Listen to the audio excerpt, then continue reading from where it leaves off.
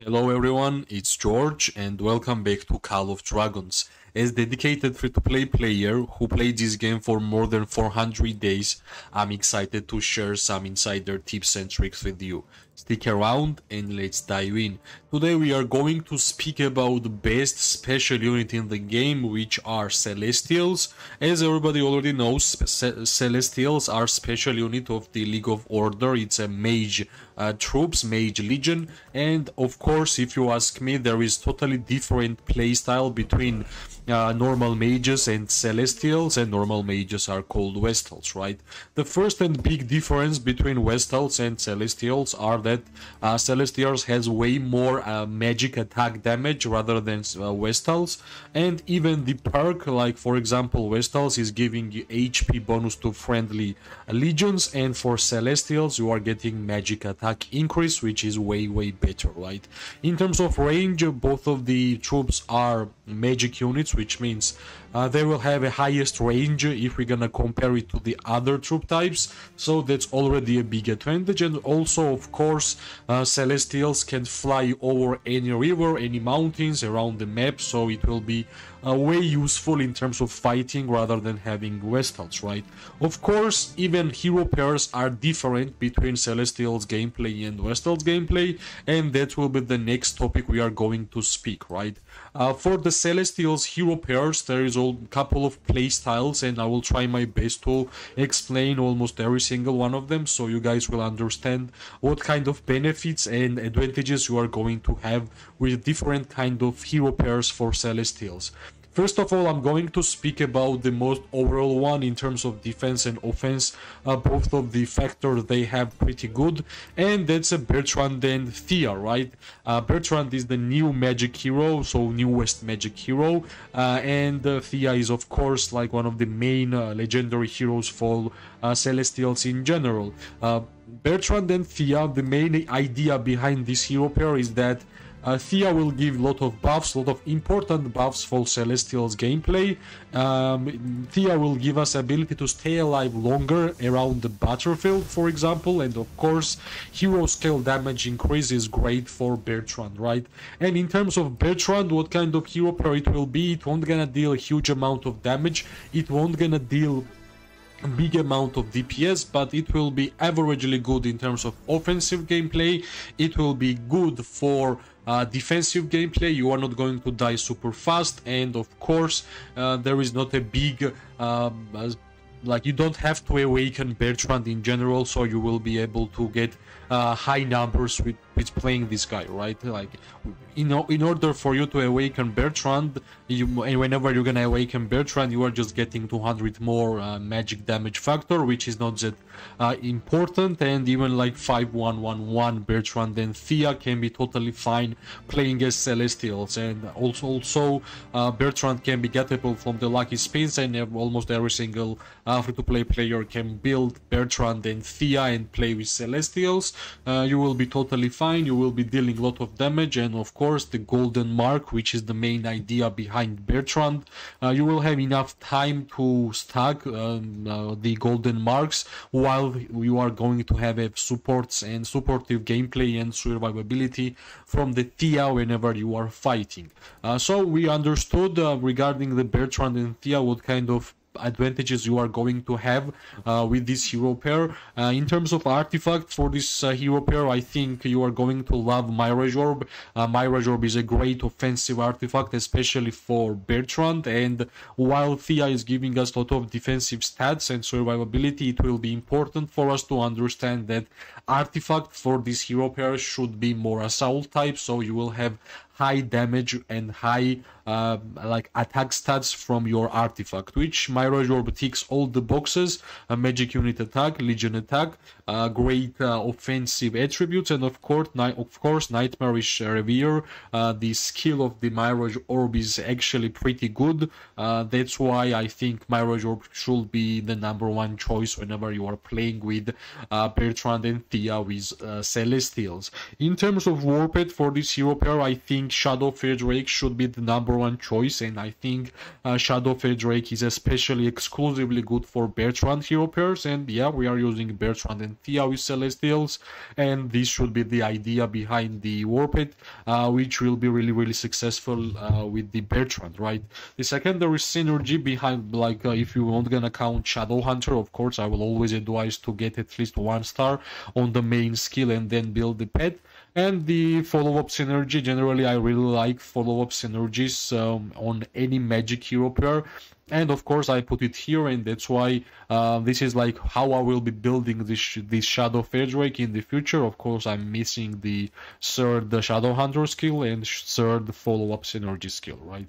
That's the first hero pair which you can actually play in terms of Celestials with Bertrand and Theia. And now we can actually move on to the hero pair which has the highest damage with the Celestials, and that's Liliya with Theia. What actually Liliya and Theia does is that it has one of the highest DPS in whole Call of Dragons whenever you are fighting. The ability of Scorch with the Theia's buffs, and in general it's well known that Liliya is basically merit farmer major hero, especially during wars. And what you want to do with the best PvP hero in the game, if you will give a lot of buffs and a lot of survivability to the best PvP hero in the game, she will be dealing even more damage, she will be staying alive even longer, and it's the conclusion of the lot of merits, right?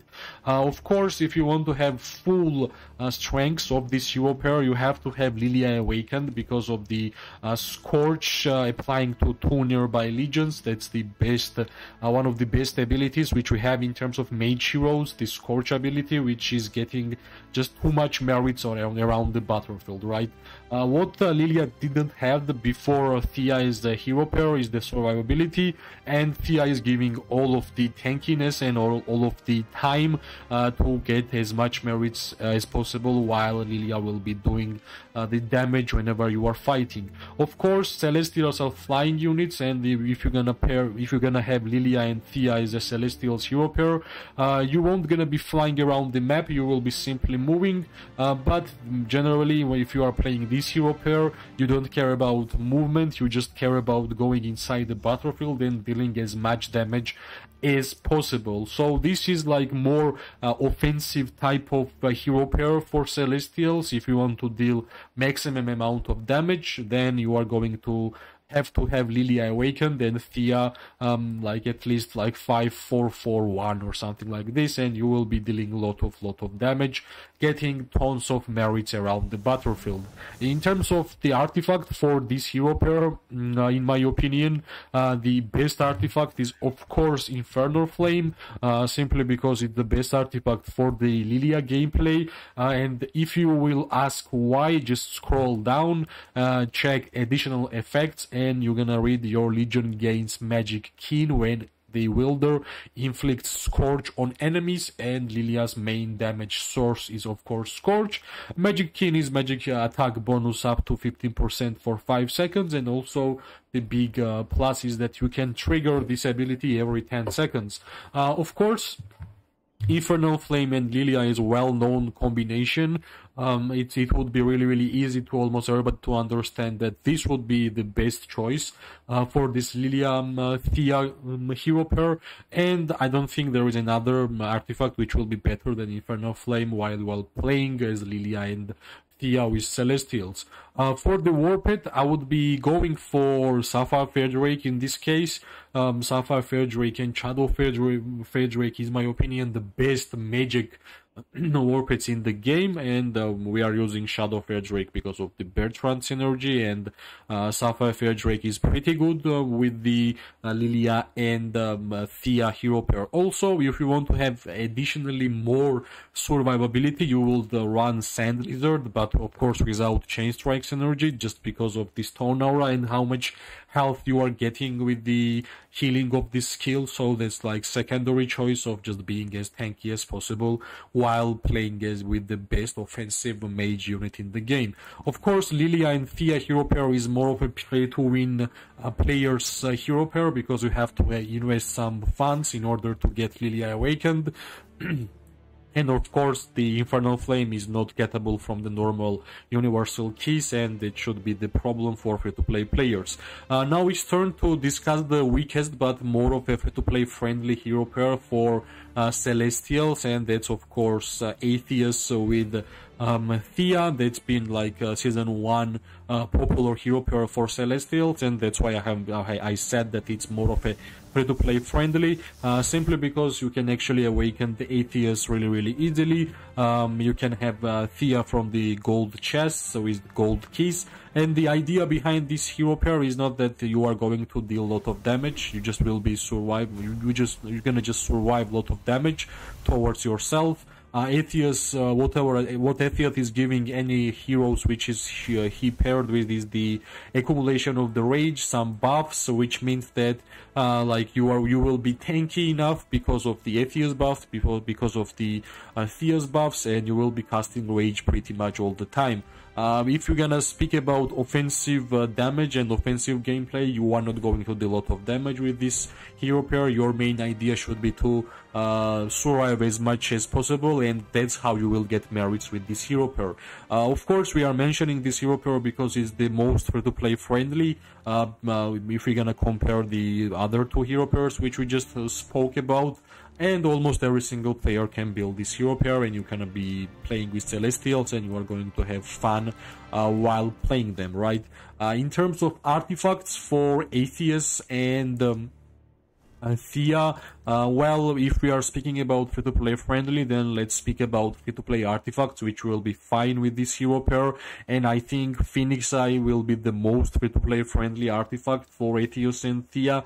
And of course, there is another way, if you want to be more tanky and tankier than with the Phoenix Eye, is of course with the Visage of the Sanctus. That's the best artifact for Theia in general, but from here you are just getting one defensive attribute, which is unit defense, and of course second one is Legion attack. In terms of skill, Strike of the Light, it gives you like shield, 3 boon shields to selected friendly legion, which you need to select by yourself, and there's the more of a defensive style of skill which you're gonna be adding with the Atheus and Theia, which is already pretty defensive, right? So depending on your gameplay, you can go with Phoenix Eye, you can go with Visage of the Sanctus, you can go with Breath of the Gargantis, and you will be like more support style of gameplay rather than fighting and dealing damage, but that should be the choices which you can always make, because there is like a lot of artifacts you can actually play with. And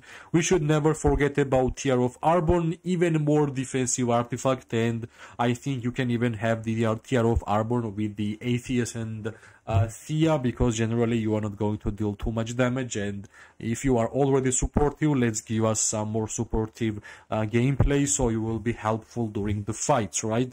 In terms of Warped, well, you have a couple of choices. Sapphire Fairdrake and Shadow Fairdrake is the choices in my opinion, and as I have mentioned, for Atheus and Theia, since you are just too much defensive and Sapphire Fairdrake is all about offense, let's just equip Sapphire Fairdrake with the Atheus and Theia, and at least from the Warped you will get a lot of damage, because like Pain Bloom is in general offensive skill, which main job is to just deal as much damage as possible, because that's the only thing Pain Bloom does, right? But of course, if you want to go with the Shadow Fairdrake, that should be like also totally fine, but I would be preferring you guys to run with Sapphire Fairdrake, because you will be lacking some damage in terms of overall damage of the hero pair, right?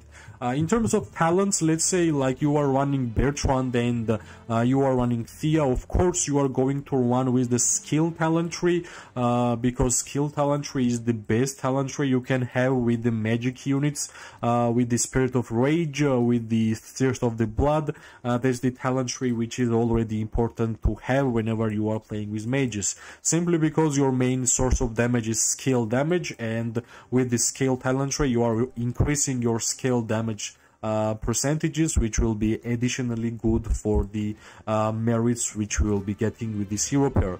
For the Liliya and Theia, yet again, you are going to have Liliya as a primary, and you will be having a skill talent tree with the Liliya also. Like, we are lucky that we have a lot of magic heroes with the skill talent trees, because that's the best one, which I have already mentioned. The tricky one is, of course, with Atheus and Theia. You will be running with the magic talent tree as a main, and maybe mobility as a secondary. That should be the way of running it in Atheus and Theia, and that's another reason why I think that Atheus and Theia as a hero pair is lacking some damage. You are more of a defensive and supportive style of gameplay whenever you are playing with this hero pair. So as always, I have mentioned whenever I'm speaking about talents, don't just copy and paste. At first read what the talents are giving you, so you will match and mix your gameplay by your talents, because talents actually matter a lot whenever you are fighting on the battlefield. So this is like all the hero pairs which is accessible for like free-to-play player, for pay-to-win player, like which hero pair was good in offensive, defensive, or maybe even both. That's the main conclusion. I think Bertrand and Theia has both. Liliya and Theia only offensive, and Atheus and Theia is like mainly free-to-play friendly defensive gameplay, right? We spoke about almost every single detail about the hero pairs and Celestials. I really hope this video will be helpful for you guys, because I think the Season of Stripe will be great for Celestials and Cavalry heroes in general. That's my future prediction, and it's important for you guys to prepare your Celestials hero pairs, because I'm pretty sure you guys will be using those pretty frequently in the Season of Stripe.